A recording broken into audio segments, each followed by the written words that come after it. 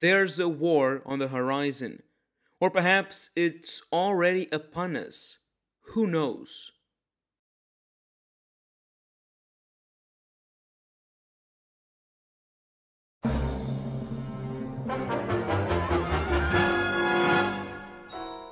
Hopefully that bit of suspense got you in the right mood. Well, let's get to business. In January of this year, I reported in a video a very interesting topic, which was the rumored reacquisition of the Spanish theme park resort PortAventura World by a certain American entertainment company that has theme parks all around the world, Universal. Currently, Universal has theme parks in every single market Disney is present in.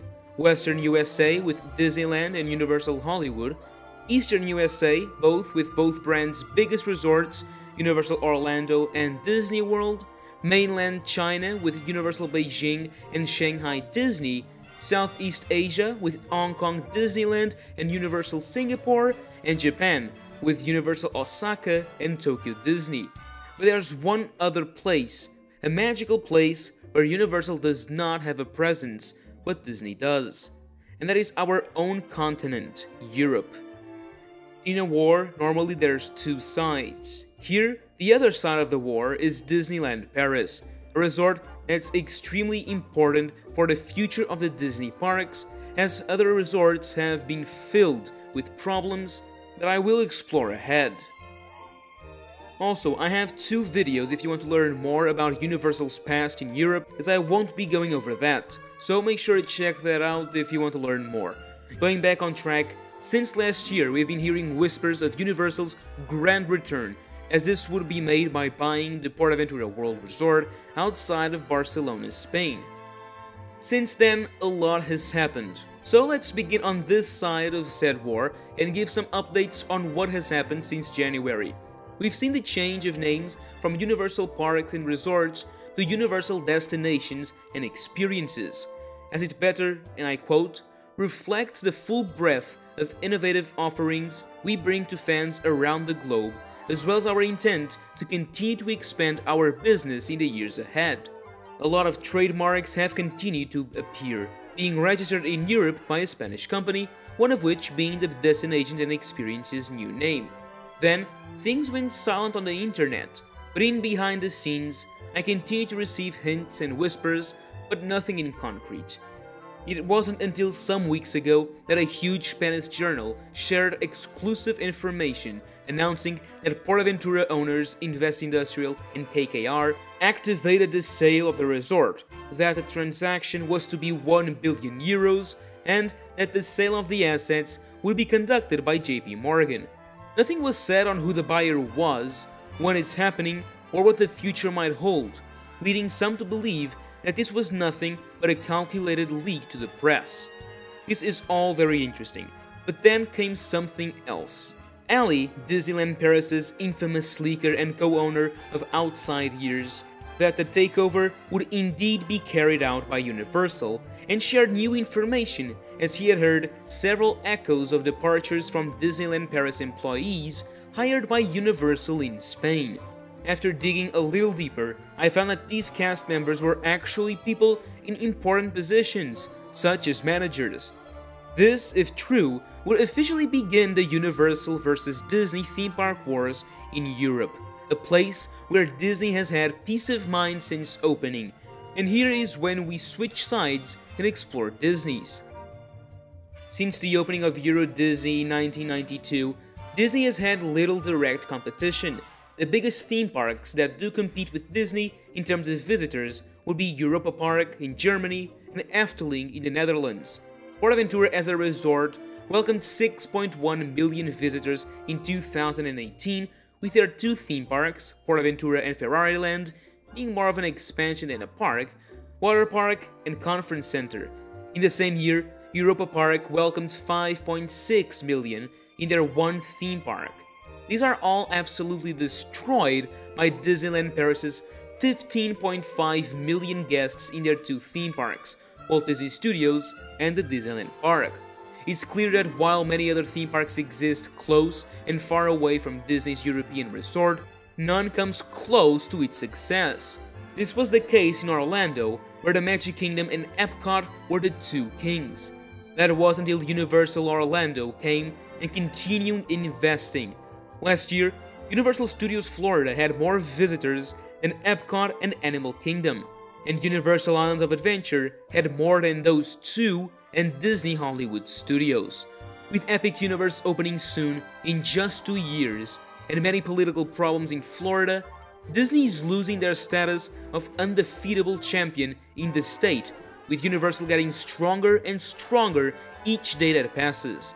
With this, and surrounded by Universal in every front, Disney must look at the one resort where they have the freedom and no sign of Universal nearby, and that is Disneyland Paris. As I've reported in the past, there's a misunderstanding of Disneyland Paris' revenues. In this video, I go over the true profits and where they've been going. This is to understand that Disneyland Paris has been making Disney money for many years. That said, it's also the one resort alongside Shanghai and Orlando where Disney has a lot of room to expand in the future, being the second biggest resort in terms of land Disney owns.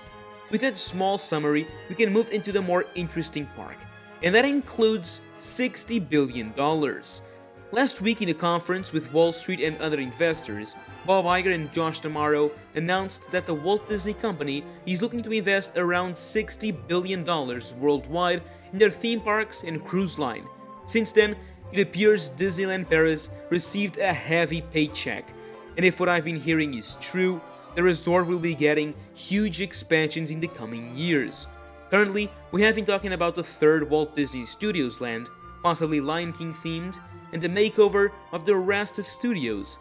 But that paycheck, whose number I'm about to share, will be used for so much more. That number has been said to be from 10 to 15 billion euros.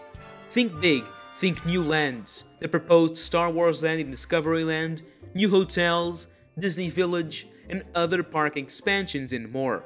All this leading up to the crown jewel, the third park of Disneyland Paris that they're obligated to build until 2036. While I can't share a lot of information on what the next decade will hold for Disneyland Paris due to the lack of information, I can say that this will be the most exciting time in Disneyland Paris' history since its opening in '92, and this huge budget seems to include the development of that third gate. Let's rewind just a little. In 2018, Disney announced 2 billion euros would be invested in the resort. This investment would be used for the Walt Disney Studios expansion, hotel refurbishments, modernization of systems, the Disney Village makeover, and other costs. So the expansion of the second park would not be 2 billion, but less. And that includes everything we've seen before and the third land. But now, there's one thing missing here: the war. If or when Universal arrives in Europe, the status quo will change a lot. Universal could bring with them huge IPs, such as Harry Potter, Nintendo, Jurassic Park, and many others.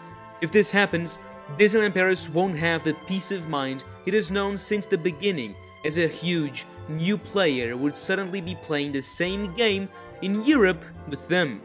The lack of real competition has allowed a lot of lack of investment in the parks, but this would be over as both resorts fight to win the European crowds. With this, the race for the third Disneyland Paris gate begins. Since those 10 to 15 billion would already include the development of that third park, how much could be set aside for that project? Well, Shanghai Disneyland as a whole cost $5.5 billion, including the hotels, shopping area, and park. Over at the other side of the pond, estimates say that Epic Universe is costing up to $4 billion. So if this park is as big as one of those two and costs $5 billion, since we know Disney spends a lot of money, there would still be $5 to $10 billion for many other projects, such as new hotels and park expansions. On the other hand, we have Universal, who would probably build a second gate.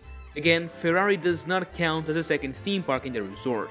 It would truly compete with the Parisian Disney parks, being just another reason as to expand Disneyland Paris with a third gate in some years of course. It's good to remember that while there's been a lot of chat and whispers about Universal coming back to Europe, these are just rumors and nothing is confirmed until the company announces it. The same thing for Disneyland Paris. Here I don't think we will hear the 10 to 15 billion investment, since it would be spent in many different projects and different timelines. But maybe someday, in about 13 years from now, we can look back and see where exactly that money was spent. Going back to the war, one thing is for certain, and that in a normal war, no side truly wins. But this is no normal war, as here there is someone winning, and that's us, the guests and fans, as competition breeds innovation and investment. These developments take a long time, and this is the literal beginning of it all. There are still many years to pass, plans to be made, projects to start, and construction to follow.